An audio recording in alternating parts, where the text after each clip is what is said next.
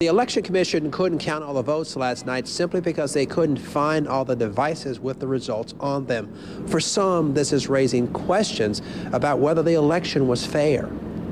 Last night, what you saw and what was gathered was not an official accounting of the election. The Hinds County Election Commission couldn't count all the votes after the polls closed in Tuesday's special election because several memory sticks like these with results on them were missing. Because all of the material that we need to count the votes wasn't in, and they are in different places. Right now you're looking at Election Commission Chair Jamal Clark. He's searching through those blue bags and looking for a small memory stick for Precinct 56. It would have all the voting results for the fire station at the Jackson Zoo. The main thing you want to have is a fair and transparent election.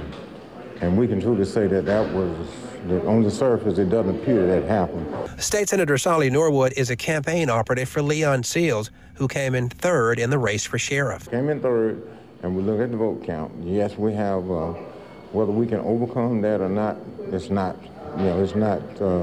we don't know. I mean, I wouldn't say we can't. Seals is said to be considering whether to file a lawsuit because of so many questions about what happened before, during, and after the election. It helps to validate the fact that a lot of people are saying that, the elections are rigged. And, nobody want to walk away thinking that. No, it was not rigged, I assure you. It might not have been the outcome that some people anticipate or wanted, but there was nothing that we did that changed the outcome.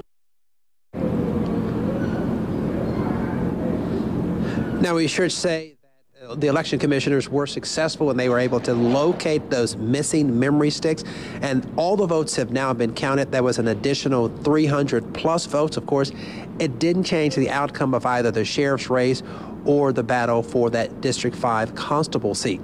Live in downtown Jackson, Ross Adams, 16 WAPT News.